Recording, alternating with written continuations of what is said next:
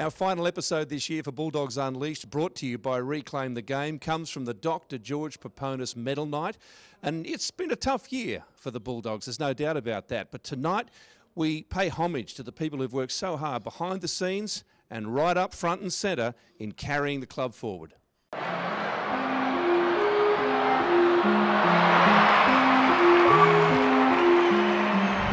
Betting takes you away from the action. It can distract you from footy's most exciting moments.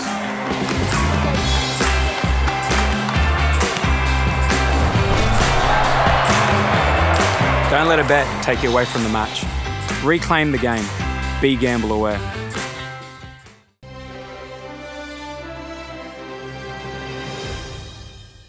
The Ron Massey Cup Player of the Year this year is Josh Kaladi. Josh, congratulations, mate. And I tell you what, it was interesting seeing, given the number of injuries to the first grade side, how that filtered down to the Ron Massey Cup, didn't it? You had a fair turnover of players.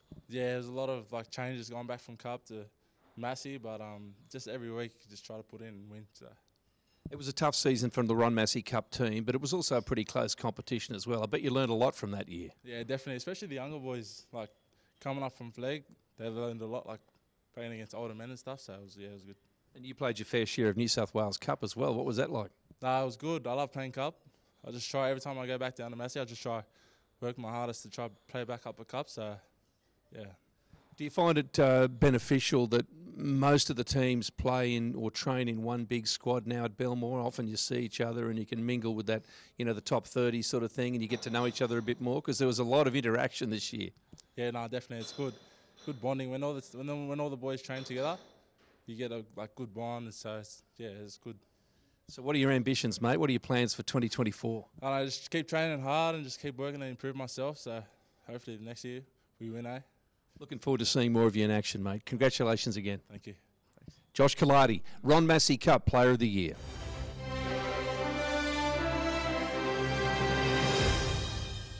Our Hazamel Masri Jersey Flag Player of the Year is Lachlan Vale. Lachlan, congratulations, mate. Cheers, thank you. And it's been an intense competition this year, a very close one, but you guys have had a very good year.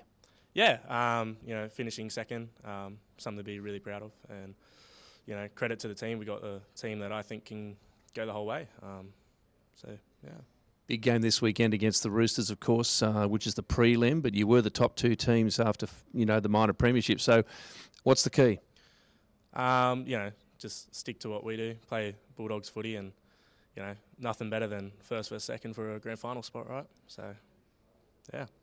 You had a couple of games in Ron Massey Cup this year, so obviously that's a stepping stone. You want to get a little bit further up that ladder, and there's a lot of good back rowers in the club too, so good competition. Yeah, obviously, if I can just keep playing high level of footy each year, and that's the goal, and eventually NRL, but, it's going to be tough because there's such a vast, selection of back rowers that are really good. So it's just going to be a matter of, working and, competing, which I think, is what everyone wants to make a spot. So, what is it like for a young player like you going to Belmore each week, and more often than not you run into the guys we're talking about right now? It must be a great atmosphere to work at a club like this with players like that. Yeah, it's really eye-opening. Seeing them around the club, just kind of shows you how close you are, and it's just awesome being in their presence, It's not every day you get to be around NRL players. So finally, what are you working on to go all the way? What's going to make Lachlan Vale an NRL player in the next couple of years? I think just being me and keeping at it, and just having that resilience and playing footy. Well done, mate. Congratulations. Cheers, thank you. Lachlan Vale, the Hazamel Masri Jersey Flag Player of the Year. Time for the winner of the Terry Lamb New South Wales Cup Player of the Year, and it's Jaden Tanner. The Eagle has in fact landed. I've got to ask you first, congratulations, mate, but the Eagle nickname, where'd that come from? Because it's on your Wikipedia page. Yeah, so Coach asked me if I was bringing someone to a function sort of thing, and I just told him, no, I'm an Eagle. You can't cage me. So, but yeah, it's sort of stuck sort of thing. Well, it's stuck well. I think one of your mates has definitely put it on Wikipedia. But anyway, let's talk about the season. a dramatic one. You had a fantastic year up until basically the end of it, but it made me think that, and we spoke to the Ron Massey Cup Player of the Year about this as well, because there were so many injuries in first grade, there was a lot of rotation, wasn't there? Yeah, so we had guys just floating up and down all year, so we didn't really have like that core team that just stayed in, week out. But for like 20 rounds, we were the best team all year and just sort of dropped off at the end of the year, I guess. But I'll tell you what, it would have been an interesting experience. You had some runs in first grade. What was that like? It was unreal. It was a dream come true. It's all I ever wanted to do was just put the Bulldogs jersey on when I was growing up. So to do that was unreal. And given that high rotation, everyone's had a bit of a taste of the big time now. And it has been a tough season, obviously, but gee, you would have learned a lot from this experience. Yeah, it was a real eye-opener, just sort of thing, week in, week out footy, and then just having guys going up and floating in between NRL and that. It was just, learned so much, especially under the coaching staff we got now. It was unreal. What are you working on for next year? Anything in particular, or is it just work?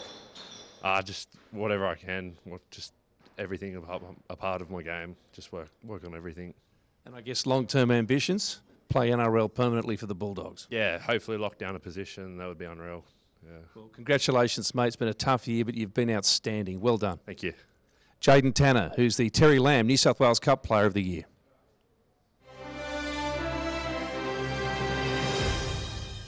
When you consider how many people it takes to actually run a footy club, people of all different kinds, both in front of the camera and behind the scenes, being Club Person of the Year is a big deal. And Mel Riccio in 2023 is that person. Congratulations, Mel. Thank you. Now, you've been with the Bulldogs for a couple of years, but I have to ask, a contracts administrator, what is that? That's all the playing contracts from NRL all the way down to our academy kids. So, yeah, I do the contracts, look after the payroll, do whatever. I do lots of things, but, yeah, mainly the contracts. So is your nickname Loopholes or anything like that? Stop. Everything is above board. Everything's above board. Now, Mel, it must be something special being part of a great club like Canterbury. I think this is your second year, is that right? Yeah, it's like really the family club. Like it actually is that. Everyone says it, and sometimes people probably think that's a bit of a throwaway comment, but it's not. It really is the family club. Everyone supports each other.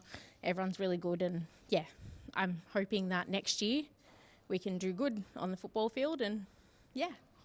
I was going to ask you about that. Obviously, everyone looks at the pointy end, and that's the results week in, week out. But there's so much work goes on behind the scenes, obviously. How hard is it for people like you who've got your head down, doing a whole lot of stuff, to actually kick back and enjoy the footy? Yeah, it's hard because we're always worrying about everything else that's going on. I'm watching games thinking, I look after medical and people are getting injured. I'm like, oh no, another medical thing. So sometimes it's weird to watch games like that. But yeah, no, it's good. It's good. Well, it's great to see that the people who do the really hard yards, not the hard yards you run on the pitch, but the really hard yards behind the scenes get recognised. Mel, I suppose, just quickly, your hopes for 2024? Top 8. We've got to do top 8 at least. We have to. We have to aim high. Well, thanks to you, at least we know the contracts will all be in order. Congratulations once again. Thank you. Mel Riccio, Club Person of the Year.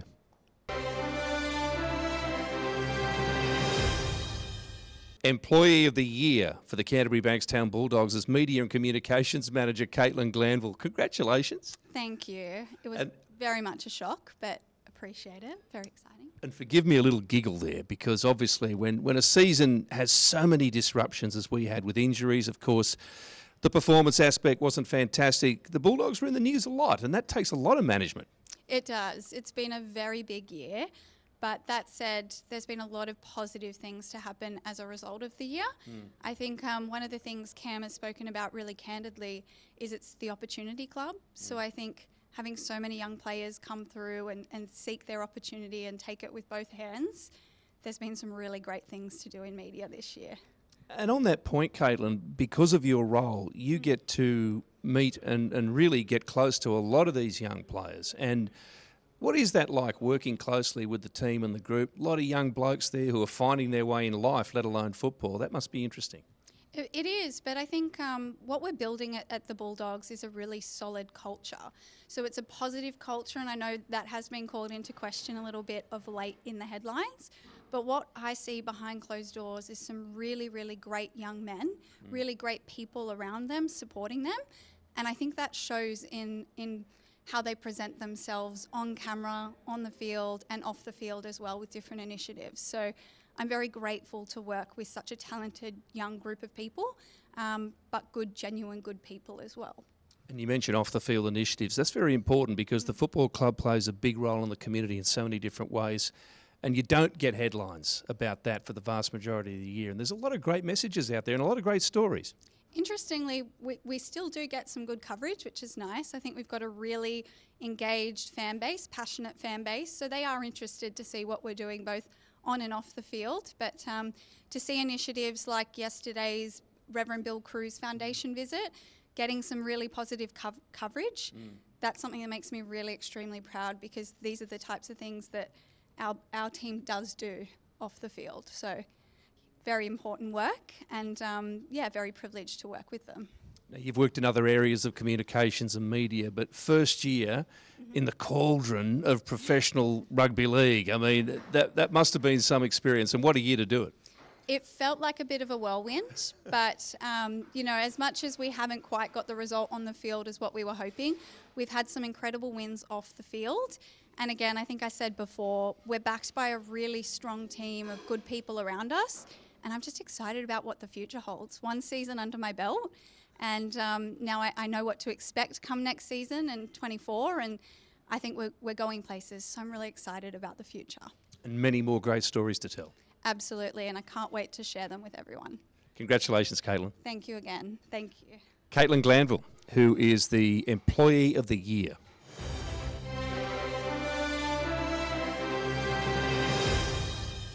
This year's Community Service Award goes to Viliami Kickow. Vili, big deal for a club like this. It is, mate, 100%. Look, I came in tonight, I wasn't expecting an award at all, and yeah, to be receiving this, it's really an honour. As you said, it's a big club, and to be rewarded with the Community Service Award, I'm just really blessed. Doing a lot of work. Obviously, use of the name of the club, Bulldogs, and just promoting the game of rugby league, and obviously this club as well. Not only here in Australia, but back in my homeland in Fiji. I know you've had a lot of experience at this, of course, at the Panthers too, but the Bulldogs take great pride in being connected with their local area, and I must just say, you've had a fair bit of spare time this year. Unfortunately, we would have loved to see you on the pitch as well. Yeah, it is. Yeah, as you said, obviously very unfortunate for me. I wasn't planning my year like this, but big believer of everything happens for a reason, and I've been out for 18 weeks on a back injury. I got the opportunity. Just massive thanks to the club and to Gus. As yeah, we've talked about it when I signed here about doing it, and to get that opportunity to go home and actually run the academy, run some clinic with some of the guys here, and yeah, it's been really helpful, man. Hopefully, it's just the beginning of bigger things ahead. I was going to say that connection with Fiji is so important, not just personally, but also for the Fijians who want to play rugby league. It's a big thing. Yeah, it is. It is really big. That's what sort of my goal is, trying to promote just the game, really into grassroots to the younger ages from 9 till whenever they finish school, and that has been the plan. And hopefully, this sort of academy is just a pathway to sort of help kids get an opportunity to come to overseas and maybe grab an NRL contract. There have been so many great Fijian players in the NRL in the past, so there's a lot of tradition there, a lot of heritage. I must ask you though, you bookended the season. You played the first few games and the last few games, and in between there were a lot of injuries too. What did you see? I know it must have been frustrating for you, and I know there were plenty of times that everyone was scratching their heads about the way forward. But what do you see now, looking into next year for this club? Well, I'll put it down to bigger things ahead. That's all I'm saying. I could see we're heading in the right directions. Obviously, that's hard to believe at the moment with a lot of stuff that's been happening. And yeah, I've been fortunate enough to have a good relationship with most of the stuff and the way that things are run here. Obviously, I've come from a successful club, and I know how successful club train and how they run, and we've got a good thing going on here. It's a bit of a process and it's a bit of a journey. Everything's a journey, and a long process, but we're trusting the process, and we're hoping next year is going to be a big year. Well, it's still possible, because you know as well as I do in this game that even though things might look bleak, they can also turn around very quickly. 100%. That shows in every rugby league game, week in, week out. As of this year, just shows that the competition is so close. Can't really separate teams in obviously top 8 teams. The points are just too close, and yeah, hopefully that's the goal in the near future. Bulldogs to be playing finals. Well, we're so pleased to have you on board, mate, and I know it's been a tough year personally as well as for the club, but we're looking forward to seeing a lot more next year. Congratulations. Cheers, thank you, mate.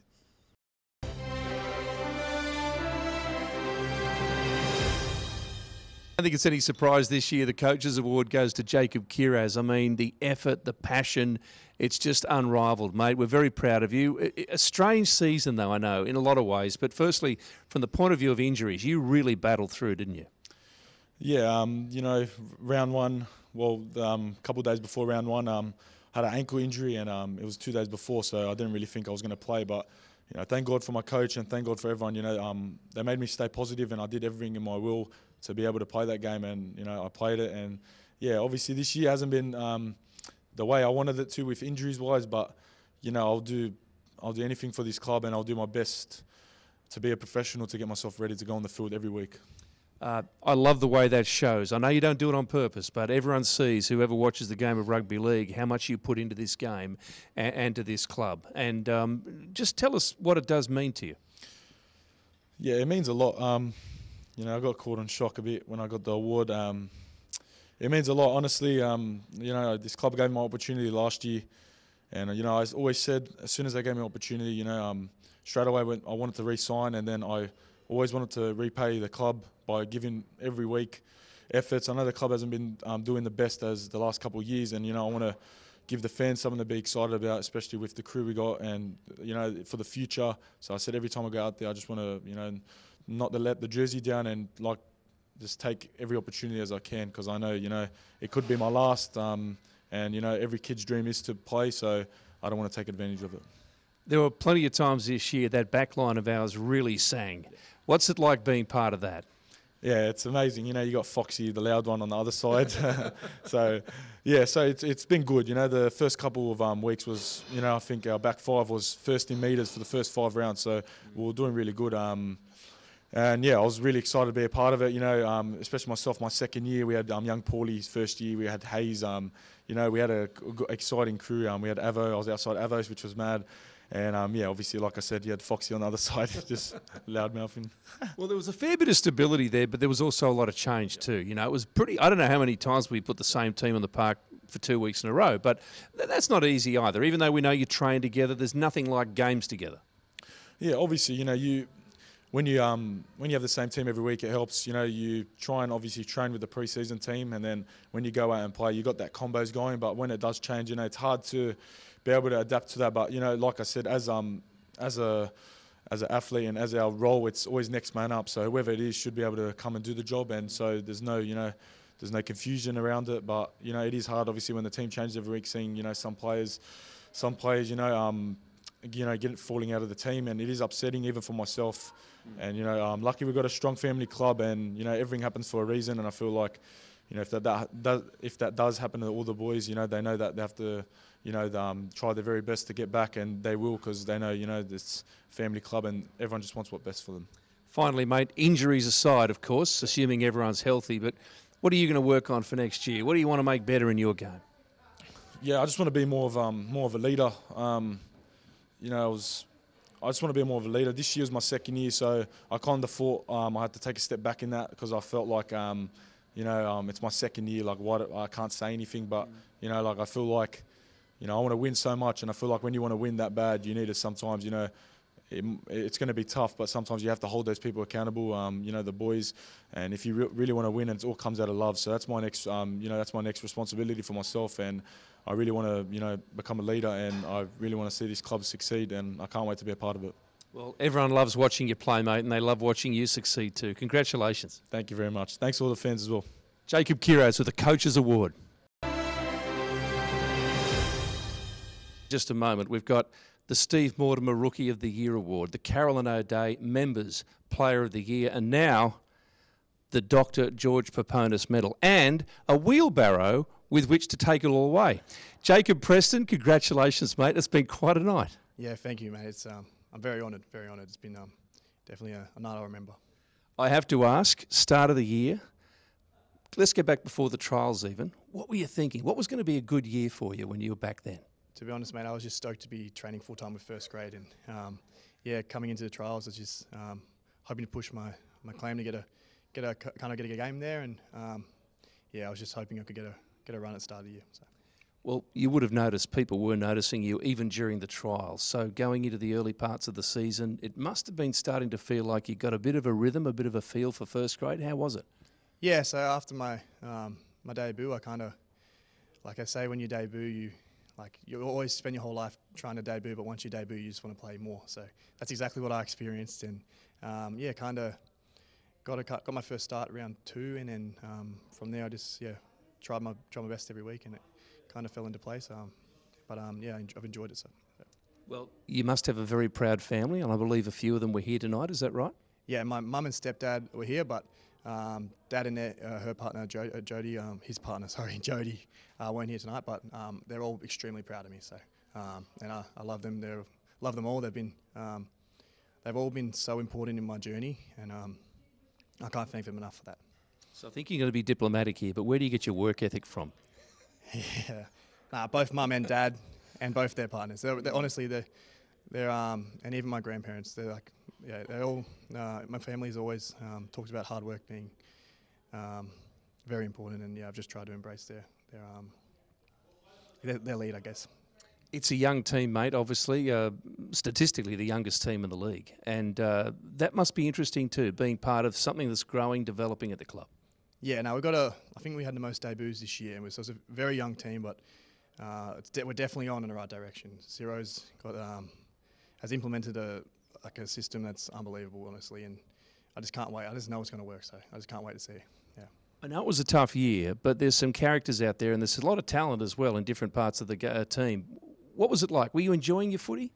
Mate, I was just, every game, to be playing first grade is unbelievable, to be honest. So I grew up the biggest footy nerd, and yeah, every time I ran out, I just, cherished it so much.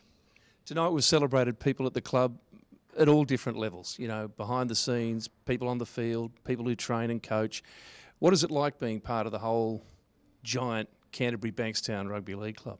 They say it's a family club, and it really is. From the coaches, to the support staff, to the media team, to the board members, everyone's there for each other. So yeah, it's very special. Now, rookie years are not always easy, but this year particularly is what you call character building. That's what they say in the game when you have a year like this. It builds character. I'm sure Ciro's said that many times. How has it been for you?